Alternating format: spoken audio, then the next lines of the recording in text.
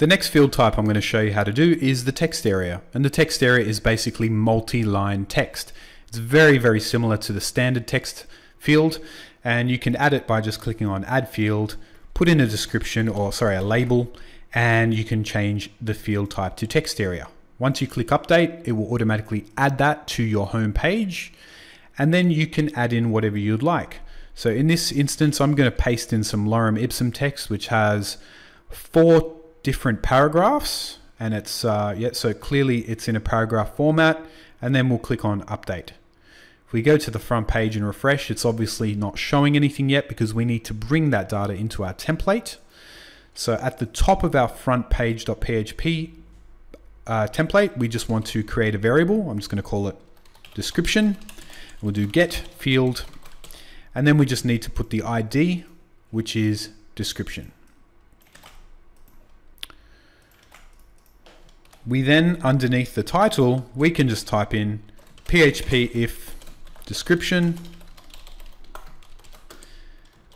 and then I'll close the PHP if tags, so end if, and within there we'll just do PHP echo description. So this should automatically show us the paragraphed format text. Refresh. Oh, what's happened? When we go into our admin section, the description label, the description field has paragraph text. It has 4 different paragraphs, but then when we click into the front end, it doesn't. Why is that? Well, the text area is saved in the database as plain text. So our browser does not know how to read it and put it in a paragraph format because it's not being saved as HTML format. The way around this with the text area would be to do a PHP function to make it display like that. To do that, all you would have to do is use the function NL2BR, which stands for new line to break, and that will automatically translate the new lines in the plain text to breaks.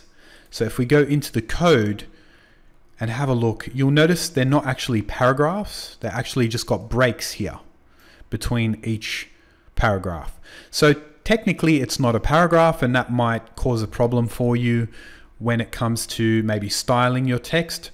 So that's where the what you see is what you get editor comes into play, and we'll learn about that in the next video. So that is the text area. Thank you.